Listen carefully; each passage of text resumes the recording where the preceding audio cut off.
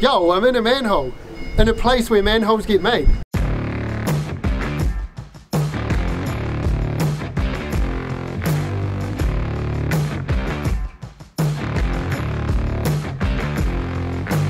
Yo, we're at Hut Concrete Products. This is a family-owned and family-run business. Let's go inside, meet the team, see what's going on. They've got some really exciting projects to show us. Let's go.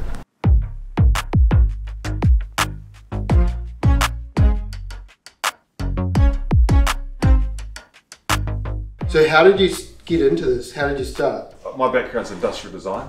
While I was doing the degree, I designed some concrete furniture, and then Dad knew Paddy, who was the old owner, and then he hooked me up with Paddy, so Paddy helped me build it in real life.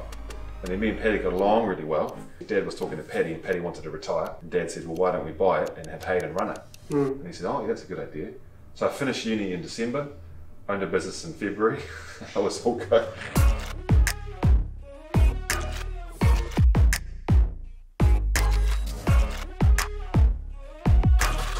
What are these? Steps? Those are rural step blocks. Like for fences. Called a sty for fences, yeah. True. Yeah. That's real cool. So we expose egg the top. Yeah. Because when it rains, the concrete just gets slippery. Yeah. So they actually grip. So we'll sell heaps of these, but these are good because no one can steal them or damage them. Yeah. Because the timber ones don't last very long. The council, they wanted something strong, so concrete. So they came to you and said, hey, this is what we want. Yeah. And you came up with a solution. Yeah. Man, do you enjoy like that kind of like problem solving aspect? Yeah, that's cool. Yeah. Hey man. Hey. How you doing? So Dylan's partners. So you're also a Harvey? Yes. Oh yeah. Yes. And where are you in the pecking order? So I'm a business partner with Hayden. These are your manholes, 50 diameter manholes. These are your bread and butter of drainage products. So these would get used in a residential subdivision, eh? Or not this big? Probably not that big, probably the smaller ones. Oh yeah, those. So we use those for soak pits. I'm pretty sure I saw. Those soak pits. Oh yeah, true.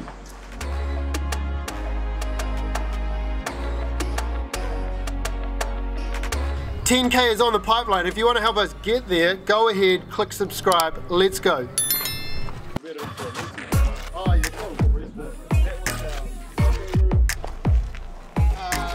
So your trail face is on bottom, and your form face is on the top. So we'll flip that over and it'll be mint because you won't even see the trail. Yeah, how do you how do you get the form face mint? Do you vibrate it or bang it or? Yep. So Dylan? Oh, stick the vibrator in the mould for a certain amount of time. It's all to do with your mould oil, which makes it a nice smooth finish, the amount of vibration and the concrete. Yeah. And sort of, but like, it's a bit of an art. Bit of an art, yeah.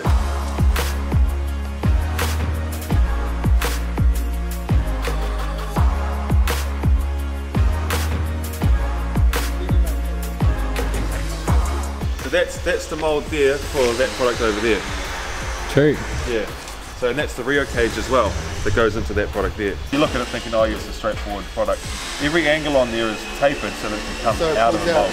Yeah. So then you use these points to pull it out. Yeah, these are called swift lifts. And you use the forklift for that. Or? Yep.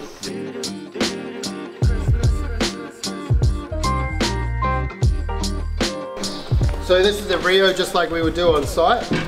And do you have to have like minimum 50mm cover? Same deal? Same deal. Cool. And then so we pour these every day. So you can make one mould, one product, one day. So do you have a concrete truck back in? Yep. And do you have much of mix? Yeah. Do you find that the mix changes from day to day or month to month or summer versus winter? Well, we do higher during the week, but at the end of the week I do lower so that it's got the weekend to go off. We don't really need to have the higher MPA for concrete. You've got to have that high early strength concrete 24 hours later. If we don't strip the mould, then the mould's wasted for a day. Oh, true, so you've got to have that turnaround. Oh, I get it. We want to get the moulds empty 24 hours later so we can pour them again. So that all comes down here, gets cut there in the shear cutter, gets bent there in the bender.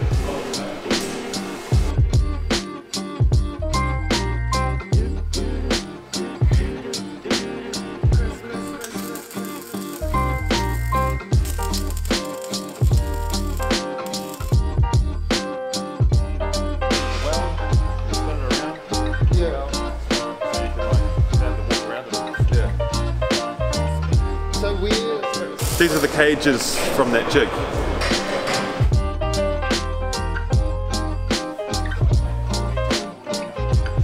well, Friday afternoons I try to do it, or Monday I plan the whole week.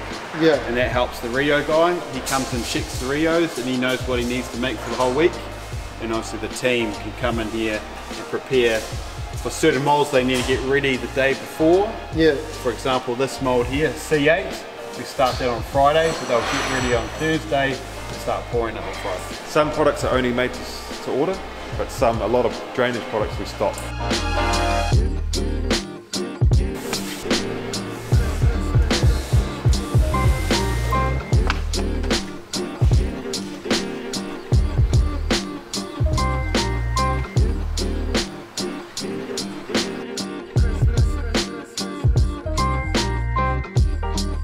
So this is the original building that they started in.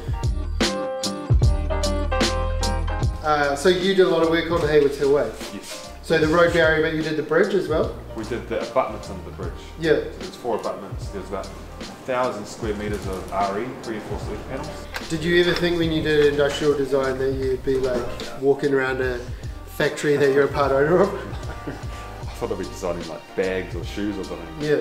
I'm designing concrete products. Yeah. That's so cool. But now he's so busy that they've hired another industrial designer. Yeah. He's got his master's degree. Yeah. So he's going to take it to the next level now. Yeah. Cool. So, yeah. So there's enough work for them to do that.